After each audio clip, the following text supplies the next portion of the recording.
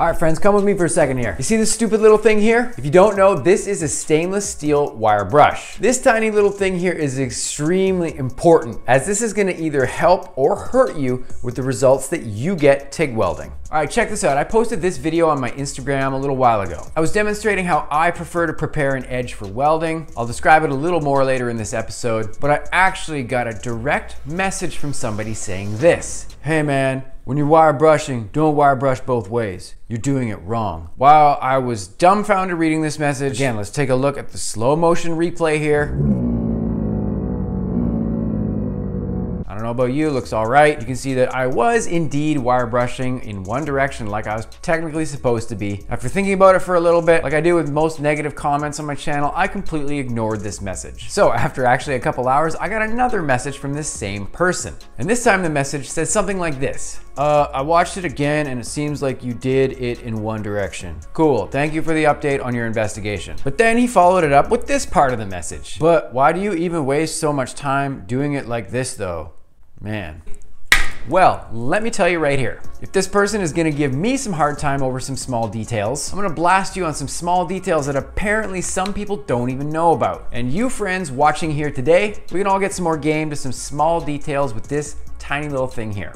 All right, let's get into it. All right, first off, what is wire brushing for? Essentially, this is for helping to remove any oxide on the surface of our aluminum, as well as also help to get rid of some of the other contaminants that might be on the surface of the aluminum as well. We're gonna use this little thing here to help you get rid of some of this stuff to make your TIG welding a little bit easier. First off, let's address the comment that I got that was actually correct. Ideally, when you wire brush, you want to wire brush in one direction, like you're looking at here. And like you see here, I'm doing it lengthwise to the weld path. Now, the reason that this is so important to do is if you have any contamination that's in the joint that you are wire brushing both ways like you're looking at here can actually impermeate a lot of this contamination into the welding joint. So the comment was actually correct in that sense. So doing it lengthwise like this is also gonna help to eject any contaminant out of the joint. Whereas brushing from side to side like you're looking at here, this is not going to clear a lot of this contaminant out of the joint. Even though you might be giving it a good scrub, a lot of it's gonna be left in the joint. So no matter what you're doing to wire brush it lengthwise and in one direction. That's a great rule of thumb to practice when you're wire brushing. So if you didn't know this stuff, it's absolutely cool. Now you know it. But let's take our details with this little thing a step further. And this is where the small details with this can really make a big difference with some of the stuff that you're gonna do. So take a look at what I was doing in the video here again. I was setting up to weld some outside corner joints, and I was doing it for a demonstration for a few students. Now you see how I have another piece of plate positioned here. This piece is kind of positioned lengthwise as well. What I'm doing is essentially using it as a ruler. Anytime I have an outside corner joint that I have to weld, if I can set things up like this, I'm always gonna take the time to do so. So in production TIG welding, which I did for like 20 years, anytime I was preparing a project that I was gonna TIG weld, and this project was gonna remain unpainted and raw aluminum finish, what I'm gonna do is use this top plate as a ruler to brush a clean and straight strip parallel to my welding path. I'm also gonna hold it on a bit of an angle like you're looking at here. This is also gonna help to brush the edge of the plate as well as the surface for the one beneath it. So essentially what I'm doing here is wire brushing two plates all at once. Then I remove the top plate that I was using as a ruler and look at how straight the brushed surface to this aluminum is now. It's perfect looking.